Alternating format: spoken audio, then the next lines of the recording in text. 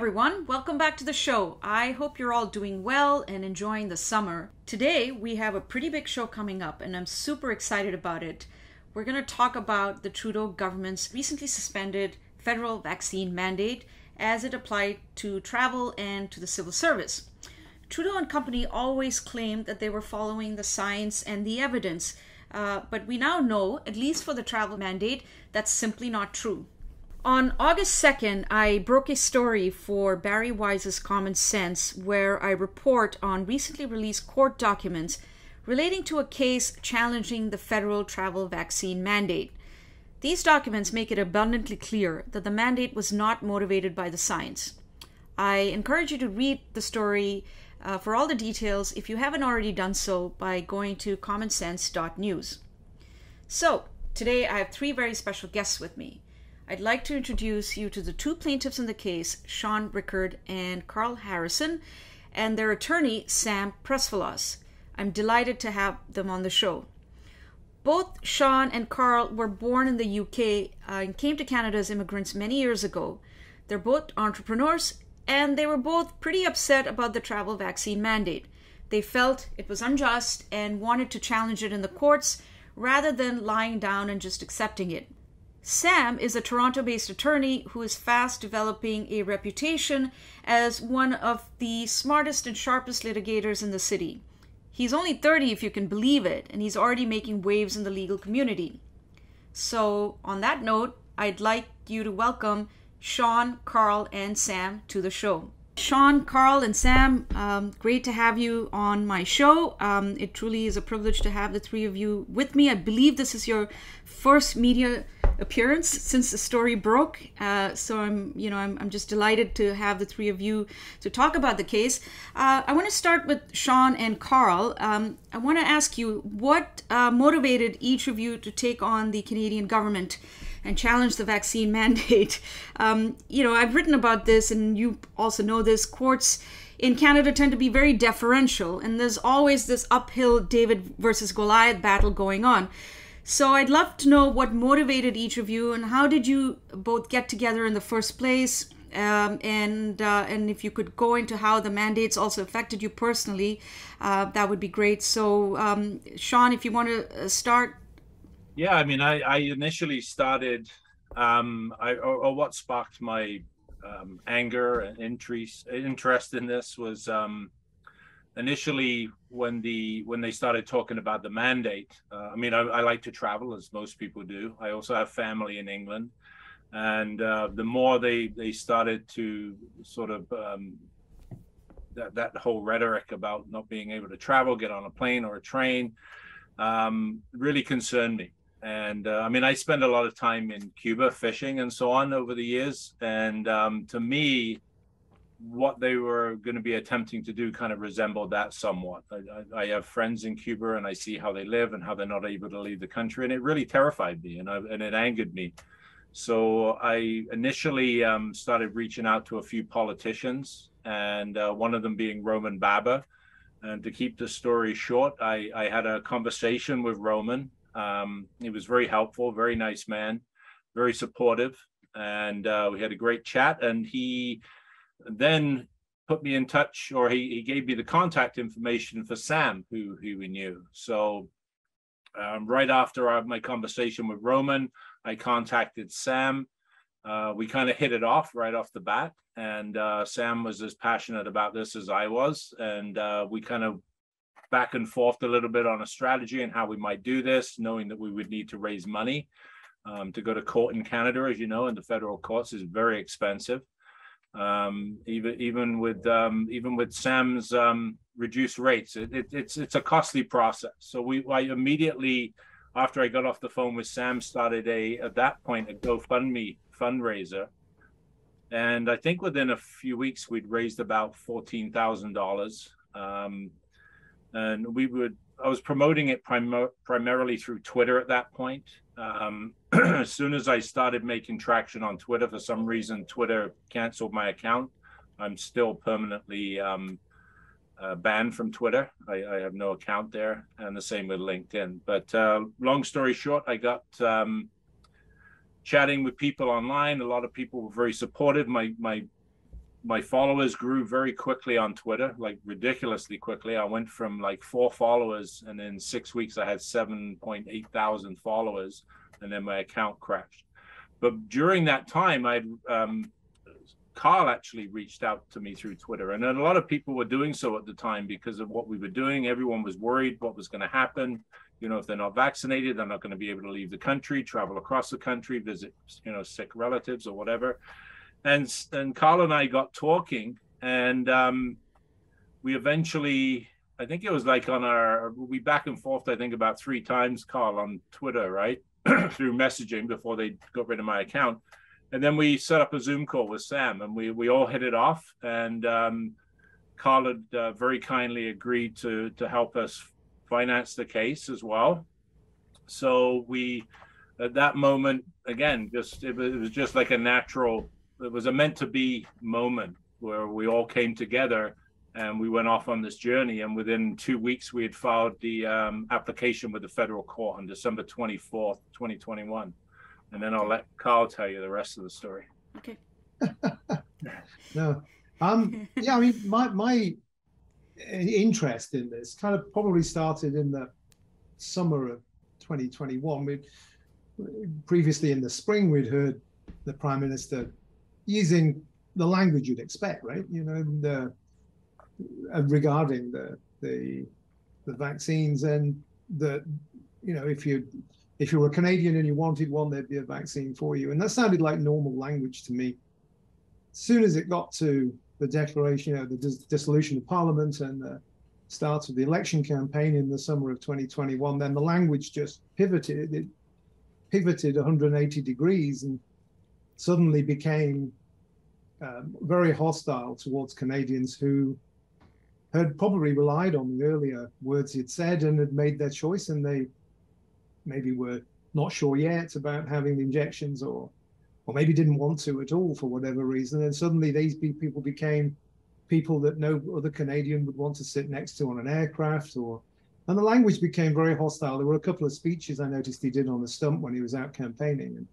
And coming from Europe, we've kind of heard this sort of language before from leaders there. This, you don't expect to hear it from a Canadian Prime Minister, I don't think. I think that was the first shock that really, rattled me, was hearing those words come out of the mouth of the Canadian Prime Minister, that sort of hostility.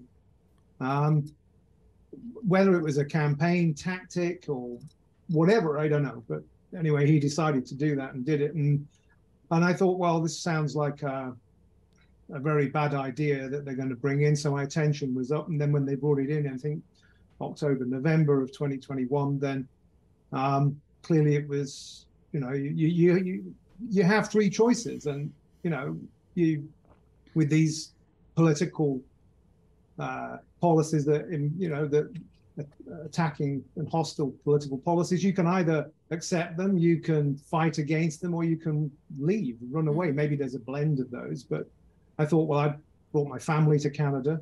I fell in love with Canada in the 1990s, and I brought my family to Canada 10 years later. Didn't see any reason I should be running away. I'm not prepared to accept that kind of blatant discrimination against Canadians, including myself. So the option you have is to do something and fight. And we're not in the political sphere. Direct action and protesting is another one. You join in with everybody else and do that. But some form of legal action is the third strand of that. So I thought, well, I've done that before. I've taken legal action before in not same circumstances, but have some experience. So I thought at least I can bring that. And on Twitter, I saw Shaun's words, and his words resonated very much with me. At that point, I didn't know he was an ex-Brit. I'm actually, just to clarify, I'm still a Brit. I'm a permanent resident here. Oh. So I've been here 35 years. And I'm actually, I probably shouldn't say this because they might kibosh this for me, but my citizenship is actually in process right now. So I'm a British citizen and a permanent resident. Carl's, you're dual citizenship. I became a citizen of Canada in 2015. 15, yeah. 2015, yeah. So I saw Shaun's and reached out to Shaun, and I thought, well, this guy seems to be doing something really positive, and I'm going to reach out and see if I can add to that. See what I can bring that's useful and helpful. So that's how I got involved with Shaun, and that was how I started. My interest came from through Shaun. I mean, I met Sam, and I got to say this. I mean, we hear the Prime Minister use words. He's used the stepped up phrase. God knows how many times. All the time. He's used that about people stepping up, and Sam was at that time one of the few lawyers I'd seen that had stepped up, and I was really impressed with that. And we all got on well very quickly. Yeah, I can see that in my interactions with the three of you. So that's how I got involved. I offered to finance it with him. And, I think another important point was that the fact that had me worried and again scared even to an extent was nobody else was doing anything. Mm-hmm. There were no politicians speaking up about this. I'd never in my life imagined tyranny. Roman was, Shaun. Roman Baba wasn't he? Roman. He was one of the only people. That's Roman I had the conversation with. So I exclude him from that because he was very helpful. But in general, in the media, any of the political parties were really doing nothing. And I felt that somebody had to do something. No matter how we did it, we would make it happen. And we kind of did. But that's concerning when you've got both the opposition and the governing party, and nobody's speaking up about it. Like, where were the Conservatives? And anyway, we won't get into a political argument, but that really worried me. Mm-hmm. No, that's it was pretty worrying, and I was also really taken aback by the fact that unions in this country backed the vaccine mandate. It's extraordinary. I think in the UK, for example, the unions vehemently opposed the whatever mandate was being proposed. But here in Canada, everybody was just in lockstep with the government. But I want to turn to Sam here, and Sam, I want to ask you, how did you get involved in this case? What's the backstory, and what drew you to this particular case as something you wanted to champion? Actually, for a while, I've been wanting to take on a travel-related case. And the first travel-related case that I wanted to take on was the hotel quarantine. And quite frankly, actually, the hotel quarantine case is the case that for the first time ever piqued my interest in public law. I'm not a public lawyer. I'm not a constitutional lawyer. Quite frankly, I think constitutional law is my lowest grade in law school. So I'm a corporate commercial litigation lawyer, and I just deal with businesses and I deal with real estate and so on and so forth. So I'm not in, I'm in Terra Nova here with respect to these types of constitutional challenges very much. But having said that, there's a lot of principles I apply in what I do with my, corporate commercial files here, and hopefully that will bear some success. But I got involved because at a certain point, I felt that there was a disconnect between the public health measures that were being taken and the degree of risk as I understood it. Now, I'm not a doctor. I'm not qualified to speak about, the degree of risk of COVID, but as a lay person, I'm qualified to form my own lay opinion on it. And that's exactly what I did. Mm-hmm. And then when they started targeting the transportation sector in what I felt was a fairly disproportionate way, and then it escalated to the point where, as a Canadian citizen, the government is telling Canadians that they need to go to a defined location for a defined period of time. That's kind of, I felt like we're kind of sort of crossing the Rubicon there. So that's really what inspired me, I guess, to start getting involved in these actions. And in fact, for the first time ever, in a long time, I should say, actually, as I proactively reached to Roman Baber's office. I said, look, I'm a lawyer. I don't know how many lawyers are contacting you, but if you have people that have cases with respect to the hotel quarantine or other interesting kind of public interest cases, I'm happy to help out. And so, Roman was great and facilitated that connection. And even though I did not get the chance to do the hotel quarantine one, I'm very lucky to get the chance to do this one. Yeah, I didn't know that part of the story, Sam. That's funny. It's like it was meant to be.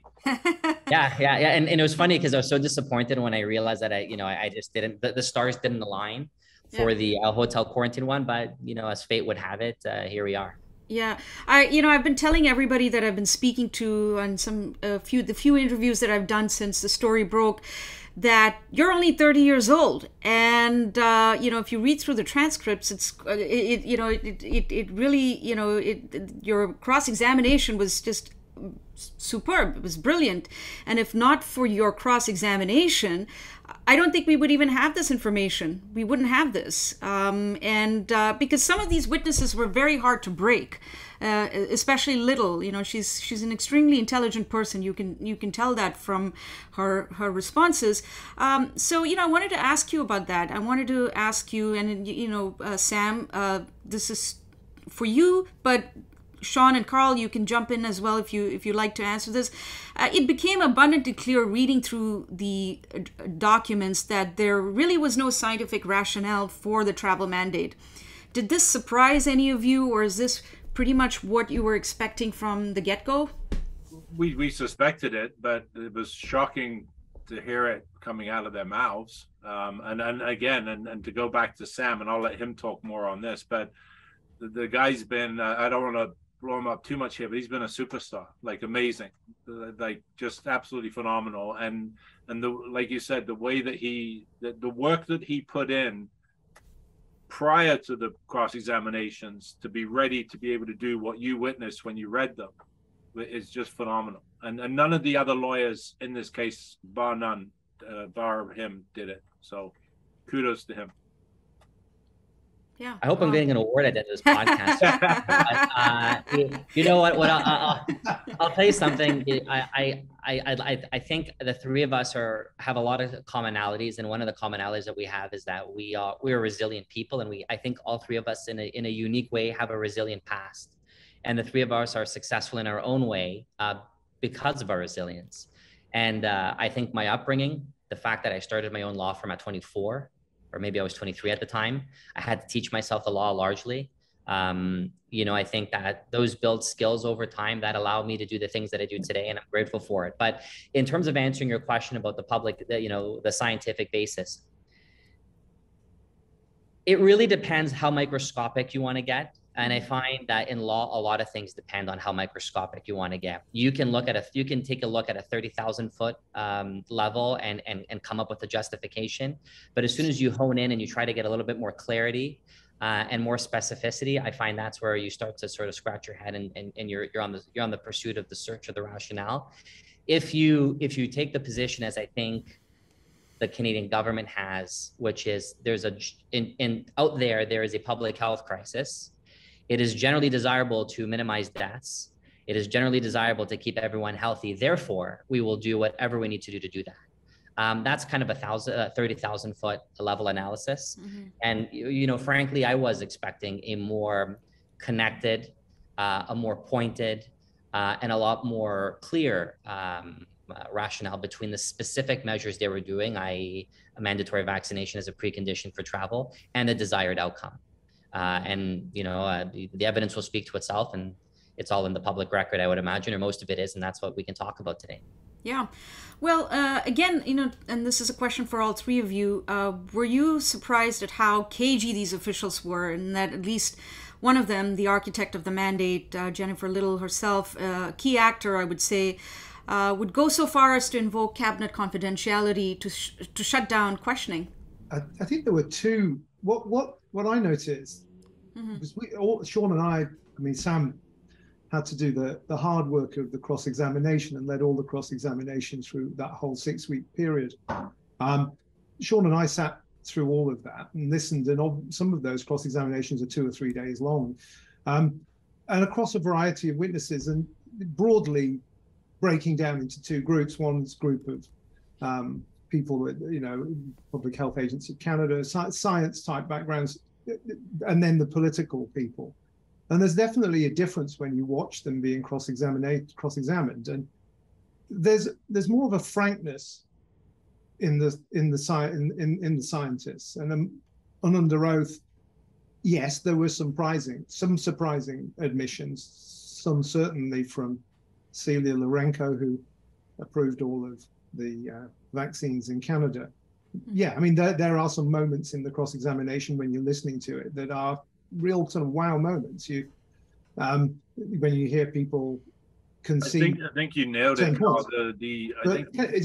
Just on this, but the politicians like Jennifer Little and the others, evasive,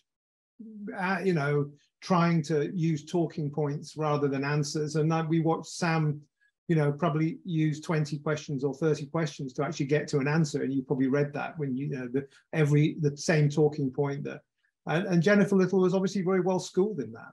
And you see that through all levels of the Liberal government. You see that in Parliament, people reading from cards, talking points that are pre-written as answers to questions that they expect to get.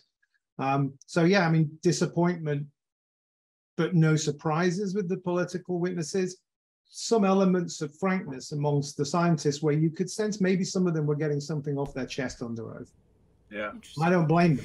Interesting. That's a very interesting comment. I'm hearing this for the first time. That's one way of looking at it. Because, I was reading through the transcripts as well, and, I was wondering, well, I expected them to be a little more sophisticated than this, at least a couple of these people, and I won't name them here, but it was a bit surprising that they were finally just gave in and just said, look, you know what, we wouldn't have done this under these conditions, for example, or something or the other along those lines. But I realized that the case is before the courts, and at this point, no matter how the case goes, all three of you, in my opinion, have already done a great public service. As I say in my story, in a sense, you've already won. But the fact that we have all this information out there in the public domain, thanks to your efforts, do you feel that at this stage, at this interim stage, that the public, do you get some sense of satisfaction that the public at least knows more than we did a few weeks ago? Wow. Yeah, a lot. I think Karl nailed it there. Sorry to interrupt you, Karl, when you were talking, but he nailed it in the fact that there were two it was very distinctive between the expert witnesses and the lay witnesses being the sort of bureaucrats or government witnesses.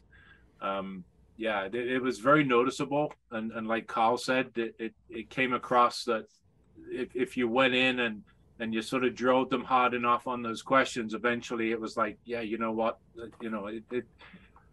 again, maybe it was, what's the word? Maybe they just sort of just getting it, like Karl said, getting it off their chest, perhaps. And whereas the bureaucrats are very sneaky, very, very elusive to the questions. And these are just my observations. Obviously, we watched every cross-examination. We were the only two applicants that did watch the cross-examinations, and it was very interesting to watch the different characters and just how, again, those two groups of people. That's very interesting. So you were the only two applicants watching the cross-examination. Why did the other applicants not want to participate in the case and the proceedings? I don't know. Maybe they. Do you know? I don't know. Well, we have to ask them. Yeah. Okay, that's interesting. Sam, do you have a sense of satisfaction that these documents are now out there and the case is now getting some attention? Undoubtedly, but I have a bigger satisfaction that two people took it upon themselves to make time in their professional life and in their personal life to make the commitment to do what they've done in order for the public to get access to the type of information that, quite frankly, probably will only ever come from an adversarial context like this. Mm-hmm. The reality is there's a price to play. There's a price to play, and for many people, it's an unattainable price, but it's an important price to pay if we want to continue to have a robust democracy. And I think that what Shaun has done and what Karl has done is a big service to the country, quite frankly. Yeah. Well, that leads me to my next question, and really any one of you can answer this. More broadly, what do you think that this mandate tells us about the state of individual liberty in Canada? It's been suspended, but they could bring it back, and we've been told that they could potentially bring it back. Where do you think we're going, and are you hopeful for the future? I think that's such a good question. I mean, and that's so prefacing it with something from your previous question. Yes, there's a sense of satisfaction that this is out there, but neither Shaun nor I nor Sam are in this for sort of fame and glory. I think that the question, this question, I mean, the case has much broader implications, as you realize, and I worry that the lack of real mainstream media coverage in Canada has left a lot of people in the dark about what these mandates were really about. And I think that was a government tactic, was to prevent people from getting all of the information. And it leaves all Canadians on a slippery slope, frankly. That if the government's able to create this kind of discrimination in this instance against 6 or 7 million Canadians, who just on the basis of a completely routine health choice, then if they're allowed to get away with that, if they do get away with that, if Canadians find that acceptable in some way, then in the future, there's a very serious risk that same kind of policy comes back in different ways. And it's usually foolish to watch another person be persecuted, imagining that might not be you. And I think all the three of us feel that the case is very important. It's very important to be heard, and we hope that happens. And it's fantastic and very important if we can win it. Yeah. And it's very important that the information gets into the public domain, so that if at least some more Canadians start to realize a little bit more about the background to this case, the policies, the risks to them, the risks to their freedoms going forward. So it's not just, it's not only about people who chose not to be injected, right? It's about everybody, and it's scary. It's a scary thought. It's a scary thought that this mootness motion could potentially, which I'm sure we'll get into in a minute, could potentially have all of these 4 cases dismissed. And the thought of that happening, as I said, it's a scary thought. So I think, mobility rights are so fundamental to human, dignity and integrity. Shaun and Karl and I had a conversation a couple of days ago. We were trying to think of a circumstance in which it might ever be acceptable to really restrict someone's mobility, absent than the obvious. Somebody might have a criminal records, so on and so forth, extradition, these types of not outlier cases, but obviously not what's being contemplated in this discourse, right? And frankly, I couldn't imagine one, because the second you start limiting an individual's ability to move, whether it's for a pandemic or war or whatever the case might be, it's effectively the government telling you, we know better than you where you should be going. And I don't think that's an outcome from a political philosophy perspective that should ever be tolerated, because I don't think that can ever be true. Certain measures need to be taken for people's protection and safety. And there's many instances where the state does know and is acting on great information and acting, for the collective welfare of people. And you have to make some compromises day to day that are practical. But asking people to make an irreversible decision as a precondition to enjoying one of the most fundamental human rights I think we have on this planet, certainly in a Western democracy, that gives me a lot of pause for concern.